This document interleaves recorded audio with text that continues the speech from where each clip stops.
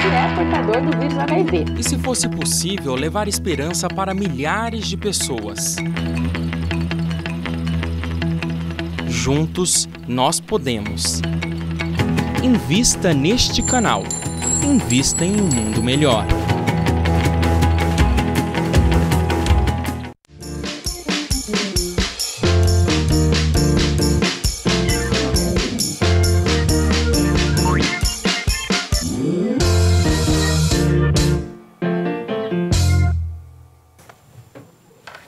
Olá, muito boa tarde para você que assiste a TV Mundo Maior. Esse é o primeiro Espiritismo sem Mistério do ano. Que seja muito bem-vindo 2017, que seja um ano mais leve, um ano de conquistas e que nós possamos evoluir, não é, irmã? Ai, estamos muito felizes, né? 2017. 2017. Feliz 2017 para todos nós. Para a TV, para a Fundação, para esse público maravilhoso, né, que nos assiste, que aceita esse caminho, que acredita nessa proposta. Né? Que possa ser um ano mais tranquilo, né, irmã? Que possa, né? Vamos trazer essa tranquilidade para o interior. No exterior eu acho que ainda vai estar um pouco agitado, mas... Eu acho interessante que todo início de ano as pessoas elas começam a refletir, né? Sobre tudo que aconteceu de bacana, sobre o que aconteceu que não foi tão bacana e que a gente pode melhorar, o que é bom porque a gente revê os nossos erros, né? É bom avaliar. Quando a gente enxerga, né? Que nós possamos refletir sobre esses erros, que nós consigamos enxergar esses erros, que é muito difícil, e que a gente leve a nossa vida aí para frente num ano muito mais tranquilo, um ano cheio de paz, de muito trabalho, e que você possa estar junto aqui com a gente, né, irmã? Isso mesmo, vamos estar juntinhos. E hoje nós vamos dar continuidade ao nosso estudo do Evangelho segundo o Espiritismo. Nós estamos no capítulo 5, Bem-aventurados os aflitos, e hoje nós vamos esquecer, ó, tá vendo? Nós vamos correto, falar sobre o esquecimento do passado, tá vendo? Irmã, qual que é a importância da gente esquecer o passado? É o tema de hoje, né? Qual é a importância? Nós vamos deixar para os nossos amigos descobrirem junto conosco. Olha só! Posso falar já, né? Não é assim tão fácil, né? Não. Já vou dar o bolo assim pronto, né? Vem ajudar os ingredientes, vamos fazer os ingredientes aí.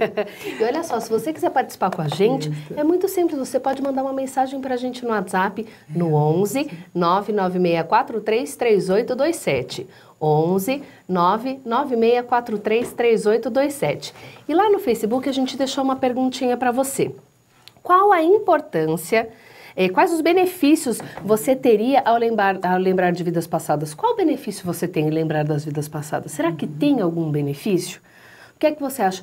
Coloca lá a sua resposta pra gente no facebook.com/TV Mundo Maior.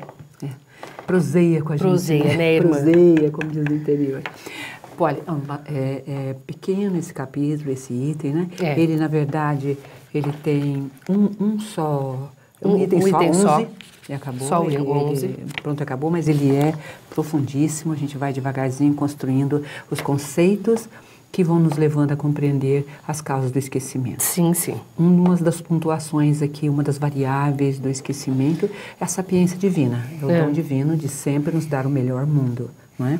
Voltando aos capítulos que se foram, entendendo todos nós que estamos aqui reavendo a nós mesmos, recuperando a nossa própria identidade, recompondo o nosso ser. Então, esquecer o passado é um lenitivo, é uma matéria, ela nos proporciona uma absorção, vamos dizer, positiva na esperança, na calma, na alegria. O processo reencarnatório é sempre uma alegria, Polly. Sim. Se eu faço um projeto de vida, é tão simples entender isso, né? É um aluno na sala de aula que ficou com uma ADP e se dedica e faz um projeto de estudar 15 dias para fazer uma prova e poder não perder o ano e os amigos todos e toda a caminhada. É isto que você está fazendo. Então, naquele momento, você tem que esquecer tudo mais. As outras matérias, os amigos, os compromissos, você tem que focar. Focar. Reencarnação é um foco. Você está focado, olhando aquela direção, naquela direção, sem se perder desse foco. Se você se perde desse foco, aí você pode, né? O esquecimento é uma dessas qualidades dadas ao processo reencarnatório. Imagine, você tem trocentas vidas para trás, né? Sim.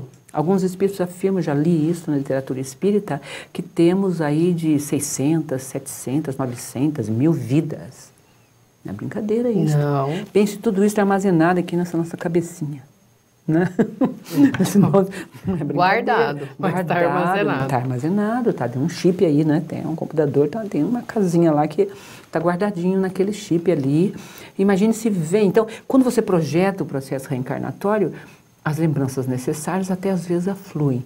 E as não, as que vão perturbar o seu processo reencarnatório, elas ficam ali armazenadas, paradas, quietinhas, precisam ser assim, senão você não suporta dar continuidade ao seu projeto.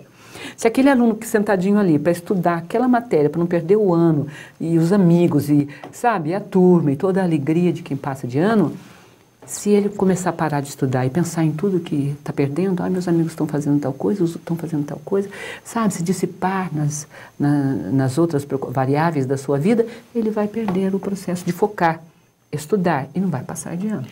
Irmã. É isto.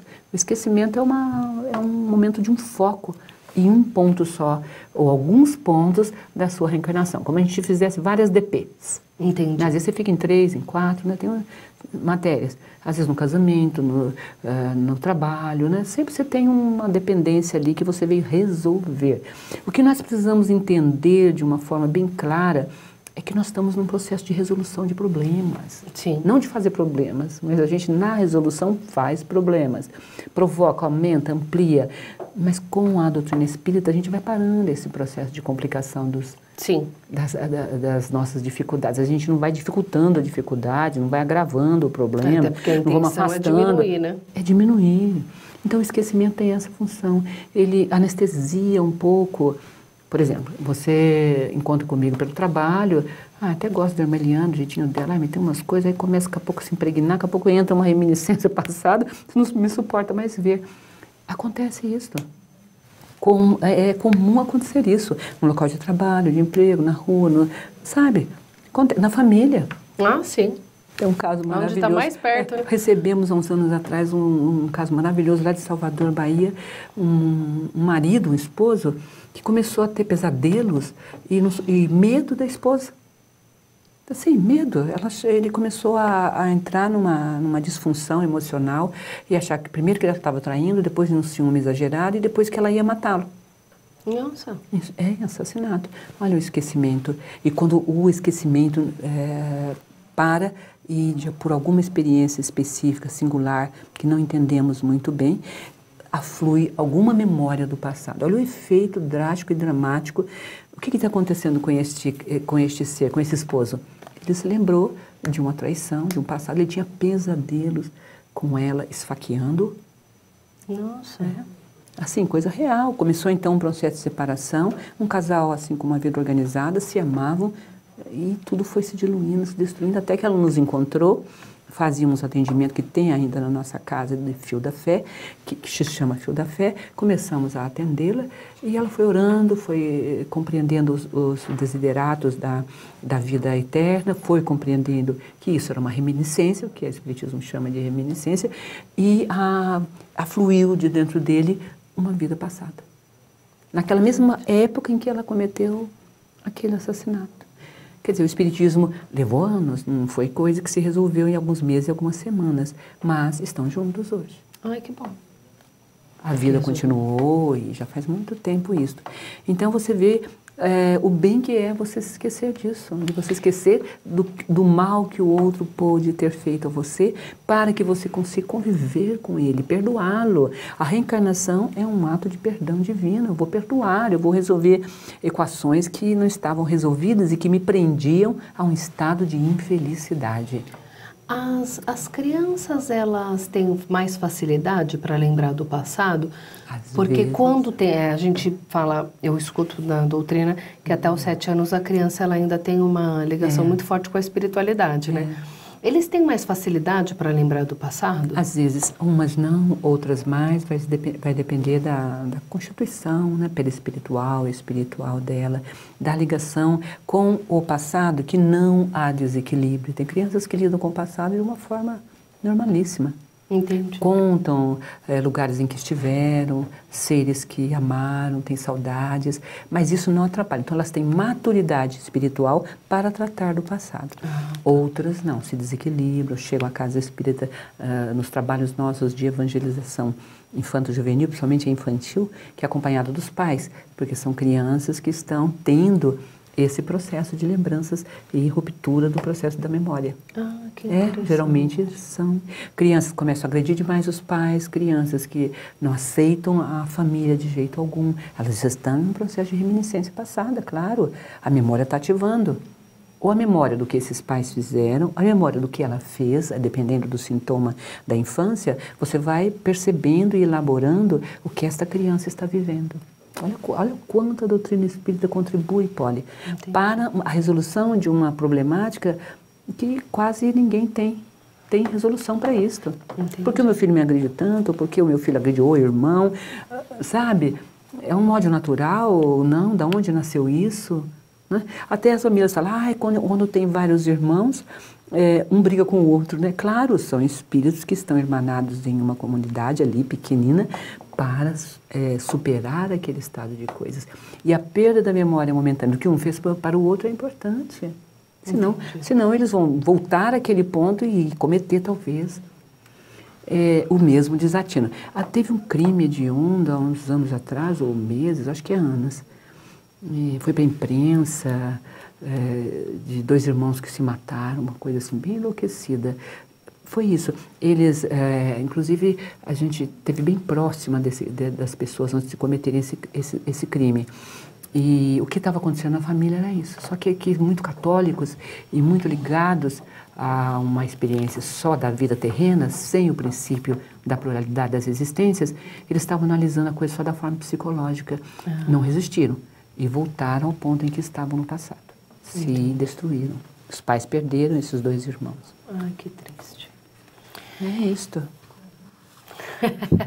E você pode fazer parte dessa família aqui para divulgar o bem, para nós disseminarmos o amor. Olha só, faça parte do Clube Amigos da Boa Nova. Ligue no 0800 12 18 38 e ajude a TV Mundo Maior, a Rádio Boa Nova, a Fundação Espírita André Luiz a divulgar a doutrina espírita.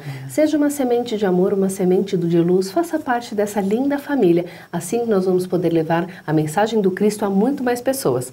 Nós vamos para um rápido intervalo e voltamos daqui a pouquinho.